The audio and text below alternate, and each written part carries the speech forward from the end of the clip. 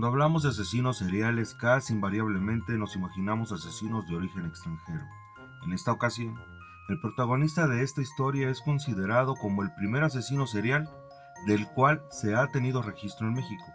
Nacido alrededor del año de 1840, con el nombre de Francisco Guerrero Pérez, fue conocido con el alias del Chalequero, y es este personaje quien infundió el terror de la colectividad en la época porfiriana.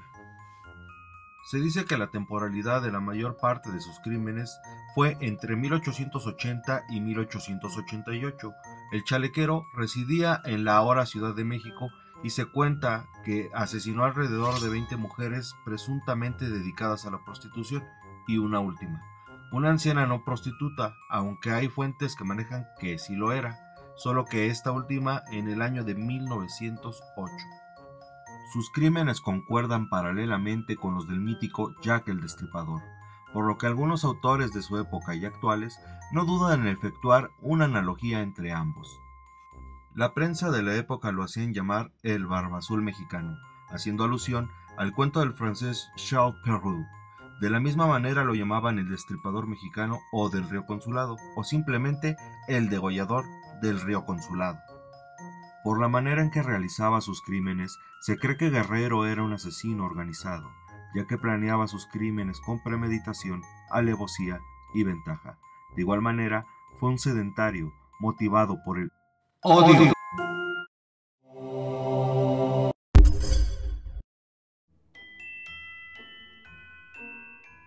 Francisco Guerrero Pérez nació siendo parte de una familia pobre en alguna parte del Bajío en 1840, como lo mencioné anteriormente.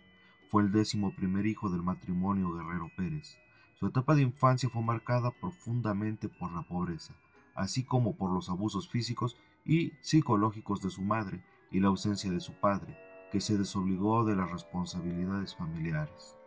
En 1862, contando con la edad de 22 años, decide emigrar a la Ciudad de México, donde comienza a laborar como zapatero, instalándose en la entonces recién fundada Colonia Peralvillo, lugar en el cual se dio a conocer como una persona de temer. Se sabe que Guerrero fue un misógino, esto por la manera en la que operaba al asesinar a sus víctimas, pero aún así estuvo casado con una mujer de nombre María, con quien procreó 4 hijos de los cuales se desconocen los nombres, y otros más extramaritales. El Chalequero tuvo muchas amantes, las cuales, de hecho, llegaron a mantenerlo. Se rumora que llegó a tener todo un harén de sexoservidoras a su disposición, por lo tanto se cree que pudo fungir como proxeneta. En la colonia donde vivía, la cual cité anteriormente, todos sabían lo que hacía, pero nadie lo denunciaba por miedo. Paradójicamente, Guerrero se declaraba un católico devoto a la Virgen de Guadalupe y relataba orgulloso haber sido sacristán en su infancia, evidentemente en la parroquia de su pueblo. Guerrero vestía de manera estrafalaria, aunque siempre elegante. Siempre usaba pantalones entallados de casimir, fajas multicolores y chalecos de charro. Las personas que lo llegaron a conocer coincidían en su descripción, ya que decían que era guapo, elegante, galán, agresivo y buscapleitos por excelencia. Existen 2 teorías de por qué se le apodaba el Chalequero. Una apunta a que simplemente era porque solía usar este tipo de prendas. Otra menciona que se debía a que sostenía relaciones sexuales a chaleco con la mujer que él quisiera. Cabe mencionar que la expresión a chaleco en México quiere decir que algo se realiza de manera forzada.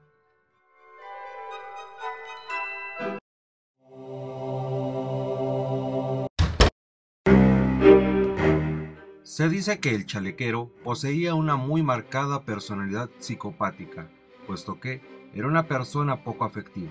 Al parecer no sentía culpa y tenía un estilo de vida parasitario, debido a que, como se mencionó con anterioridad, vivía de las mujeres y no tenía un trabajo estable.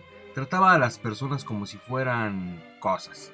Era un egocéntrico y, además de sufrir ataques súbitos de ira, era manipulador y promiscuo. Pese a ello, era una persona carismática, y a ese carisma le debió sus muchas amantes. Se presume que para conquistar a las mujeres ponía demasiado cuidado en su aspecto personal. Veía al sexo femenino como un simple satisfactor sexual, es decir, Para él, las mujeres eran desechables. Todos sus crímenes estaban marcados por una crueldad exagerada y con marcados tintes sexuales, ya que violaba a sus víctimas para así poder demostrar la supuesta superioridad y poder que creía tener sobre las mujeres. Todas sus víctimas, exceptuando la última, fueron prostitutas, pero a diferencia de lo que se llegó a creer, no las mataba por el hecho de serlo, sino porque ellas eran más vulnerables. Es fácil intuir que su trastorno de personalidad y su misoginia fue producto de un rechazo maternal durante la infancia que degeneró en un complejo de Edipo no superado. Hay distintas hipótesis sobre su comportamiento. Por un lado, muy probablemente no haya conocido a su padre, o si lo conoció, este le heredó un marcado patrón de conducta de violencia contra las mujeres.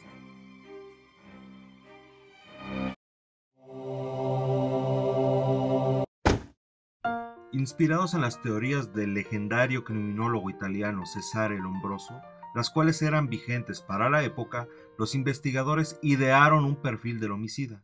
Lo clasificaron como un criminal nato y se pensaba que era un hombre perteneciente a un estrato social bajo, sin intelecto alguno, con un arreglo personal muy deficiente y malos modos. Se pensaba que físicamente tendría tez morena, probablemente de descendencia mestiza o indígena, de complexión robusta y rasgos toscos, marcadamente masculinos.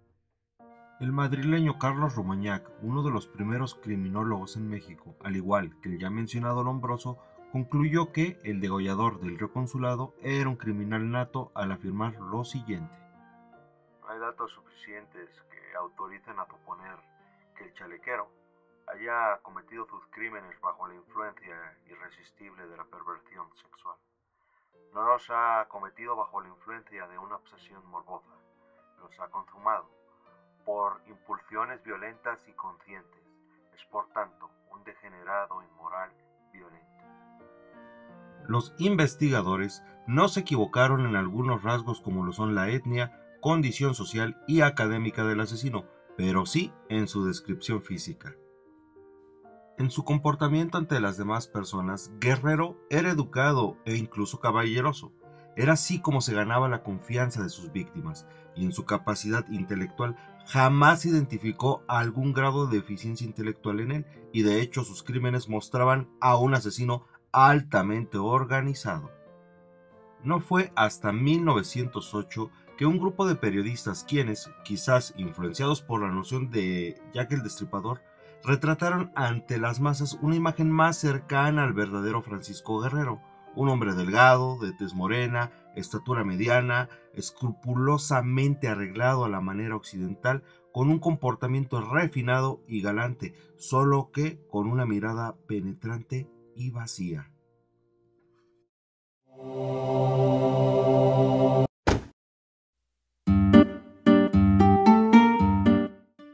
Se cree que, como forma de operar, abordaba a sus víctimas con el pretexto de hacer uso de sus servicios, y en efecto, sí hacía uso de ellos. Posteriormente, las amagaba y las ultrajaba. Regularmente las asesinaba por estrangulación o degollamiento, y en algunas ocasiones llegó a decapitarlas. Ello quizás con la finalidad de que no fueran identificadas. Empleaba el cuchillo para curtir la piel, el cual evidentemente también usaba en su oficio de zapatero. Tiraba los cadáveres en el entonces Río Consulado, hoy Circuito Interior.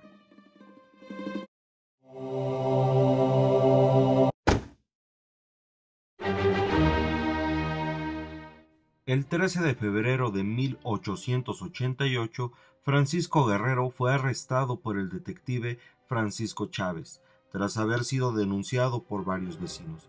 Estos denunciaban que Guerrero había sido el responsable del homicidio de una mujer de nombre Murcia Gallardo, la cual se dedicaba abiertamente a la prostitución. A principios de 1888 había sido violada y degollada. Su cadáver se encontró a orillas del río Consulado. La última vez en que se le había visto con vida se encontraba en compañía de Francisco Guerrero. Tras la captura del ya para entonces temible Chalequero, una nueva denuncia se entabló en su contra. En esta, una mujer llamada Emilia lo acusó de violación e intento de homicidio. Según declararía, ella no era sexo servidora, era lavandera.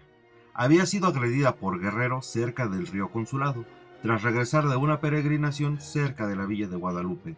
Dándola por muerta, la había abandonado en los márgenes del río.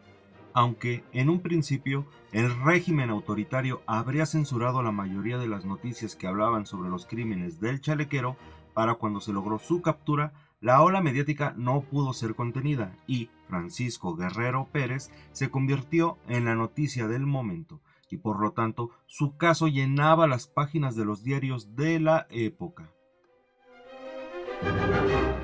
Y pese a las acusaciones en su contra, el chalequero solo fue condenado por la muerte de Murcia y la agresión a Emilia, puesto que no se pudo comprobar su responsabilidad en los demás crímenes.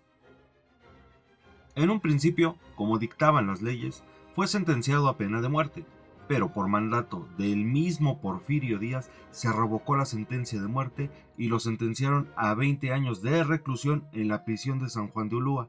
En 1904, por error, recibió el indulto y recobró su libertad. Algunos años posteriores a su liberación, específicamente el 13 de junio de 1908, Francisco Guerrero fue aprehendido por segunda ocasión, esta vez por el asesinato de una anciana, la cual jamás fue identificada plenamente. Solo se supo que se llamaba Antonia, a quien ejecutó de la misma manera que a sus otras víctimas. La mujer apareció degollada a orillas del río Consulado. Supuestamente, el móvil del asesinato fue que la anciana lo había hecho enojar. Curiosamente, fue un reportero que, dando cobertura a los hechos, se dio cuenta de que el asesinato de la anciana coincidía con la serie de crímenes perpetrados por Guerrero 20 años atrás.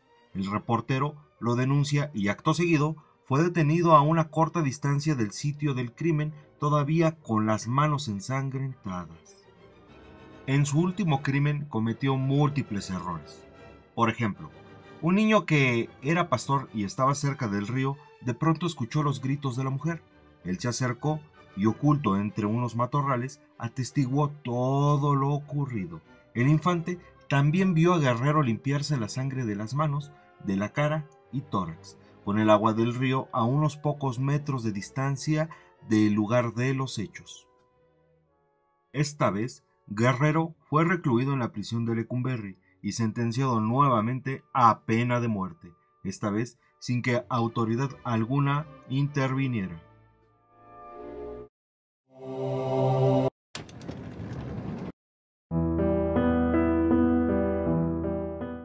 Pero el destino tenía un plan distinto para él, ya que Francisco Guerrero falleció antes de que la sentencia se pudiera ejecutar.